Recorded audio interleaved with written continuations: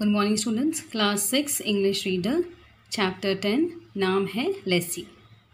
Now let's read what given in the box. Joy means happiness but it is stronger, more intense then happiness. Think of a song that brings you Joy, sing it और play it to your partner. यहाँ पे बताया है कि Joy का मतलब happiness होता है, लेकिन it is more stronger and intense then happiness, यानी वो हैप्पीनेस से भी ज़्यादा इंटेंस और स्ट्रॉन्ग है. यानी जॉय की जो फीलिंग होती है वो हैप्पीनेस से ज़्यादा है. हैप्पीनेस होता है a state of being happy, यानी खुश होना, लेकिन जॉय है द फीलिंग ऑफ हैप्पीनेस, यानी जो आप खुशी जाहिर करते हो या एक्सप्रेस करते हो. सो यहाँ पे जो स्टोरी है Lesi, she is the main character of the poem. इसके बारे में बताया जा रहा है कि वो अपनी एक खुशी को किस तरह से एक्सप्रेस कर रही हैं. पोएम के एंड में हम देखेंगे कि उनकी वो खुशी क्या थी. Let's start reading the poem. यहाँ जो ऑथर है वो बता रहे हैं अपनी फ्रेंड लेसी के बारे में. When my friend Lesi runs, she runs so fast I can hardly see her feet touch the ground. She runs faster than a leaf flies. She pushes her knees up and down, up and down. She closes her hands and swings her arms. She opens her mouth and tastes the wind. Her coat flies out behind her. When Lessie runs, she runs so fast that sometimes she falls down. But she gets right up and brushes her knees and runs again as fast as she can. आप इस pick में देख सकते हो लेसी किस तरह से दौड़ रही हैं.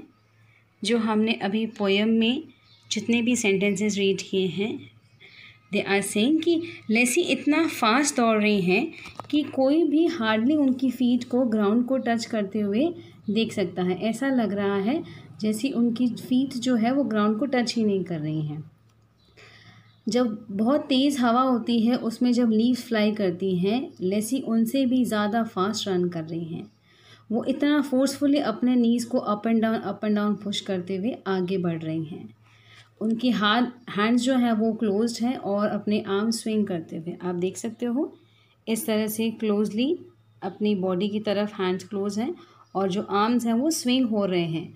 साथ ही उनका जो कोट है ऐसे लग रहा है जैसे फ्लाई करते हुए उनके पीछे उन्हें फॉलो कर रहा है. Her coat flies out behind her. जब लेसी दौड़ती हैं तो कई बार वो गिरती हैं, लेकिन तुरंत वो उठती हैं, अपनी नीज़ को ब्रश यानी साफ़ करते हुए, मिट्टी को साफ़ करते हुए फिर से दौड़ने लगती हैं. And runs again as fast as she can, यानी जितना फास्ट वो दौड़ सकती हैं उतना फास्ट वो दौड़ती हैं.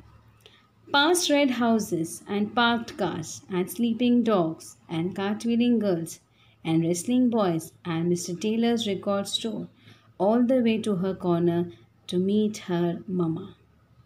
ये वो सरप्राइज़ है, वो सस्पेंस है इस पोएम का कि उनकी जो खुशी का ठिकाना ये है कि वो अपनी ममा से मिलने जा रही हैं. यहाँ पे बताया है कि ऑन द वे जो रेड कलर के हाउसेस हैं या पार्क्ड कार्स हैं, जो डॉग्स वहाँ पे सो रहे हैं, गर्ल्स कार्टव्हीलिंग कर रही हैं जो एक तरह का फिज़िकल एक्सरसाइज होता है, बॉयज़ रेसलिंग कर रही हैं, तो ऐसा लग रहा है जैसे वो इतना फास्ट मूव ऑन कर रहे हैं. बट एक्चुअली में कौन फास्ट मूव ऑन कर रहा है? लेसी. वो इतना तेज़ दौड़ रही हैं कि सारी चीज़ें इतनी क्विकली पास आउट हो रही हैं कि हम उन्हें शायद एक नज़र भर के ठीक से देख भी नहीं सकते. ऐसा ही मिस्टर टेलर की जो रिकॉर्ड स्टोर है उसको भी पास करते हुए लेसी तेज़ दौड़ते हुए आगे जा रही हैं to meet her mama.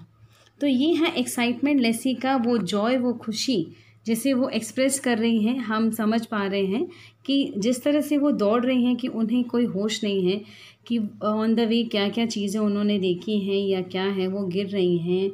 And the way she is running, उनको चोट अगर लग भी रही है, she is not bothered about anything. वो सिर्फ एक्साइटेड हैं अपनी मदर से मिलने के लिए.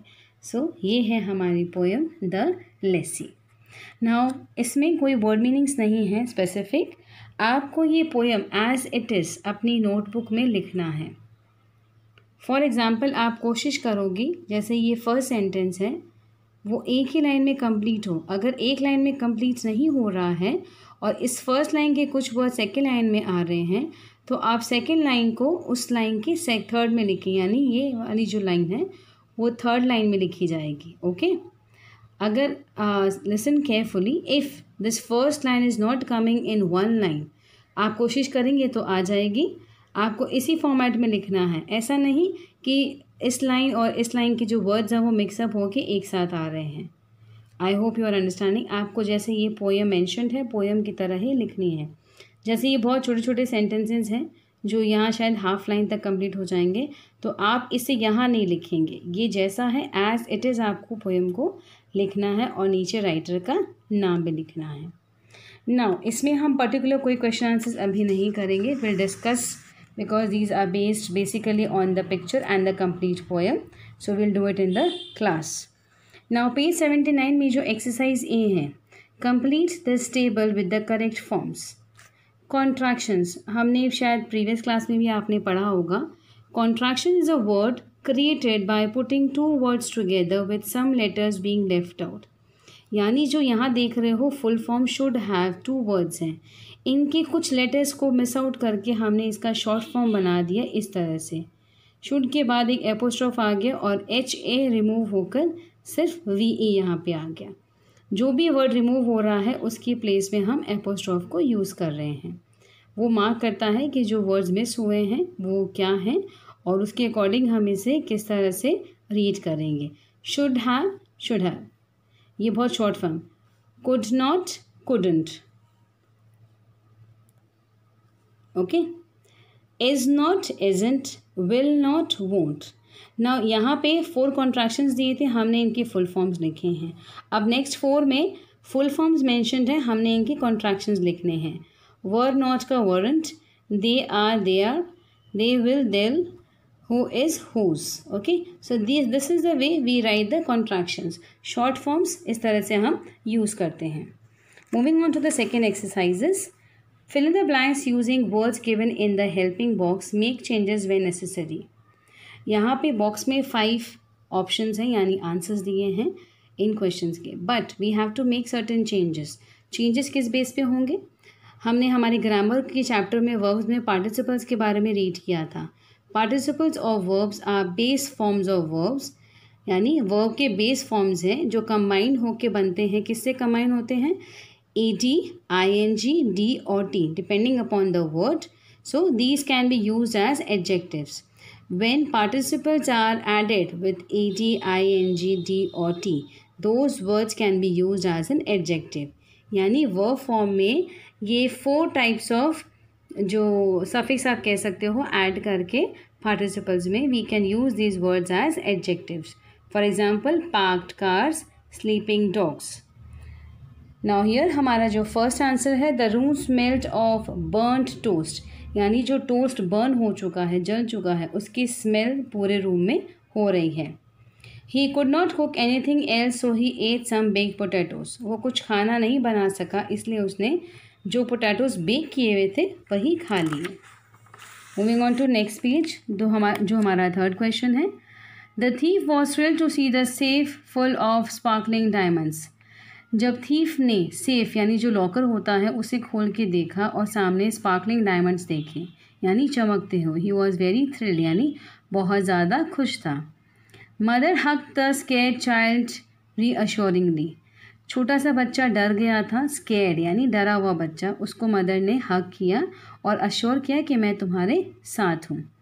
Boiling water स्कैल्डेड his skin badly, यानी स्किन के ऊपर जब गर्म पानी गिरा, बॉइलिंग वाटर, जिस उससे स्किन बर्न हो गई। So this way you have seen कि हमने ये जो बेस फॉर्म्स हैं इनमें ये 4 टाइप्स ऑफ सफिक्स ऐड करके इन्हें एज एन एडजेक्टिव यूज़ किया है। So this is exercise B, first and second question. These are the 3 rest of the questions on page number 8080. और ये है हमारा exercise A. Now आपको ये 2 exercise book में करने हैं और जो poem मैंने बताया है as it is, जिस format में यहाँ है उस same format में आपको ये poem आपकी fair notebook में लिखना है। Try to complete in 1 page. Neat and tidy way. Please follow the format as I have instructed, the chapter number, chapter's name, date and CW. Okay students, if you have any queries, let me know in the feedback in our WhatsApp group. Till then, thank you class.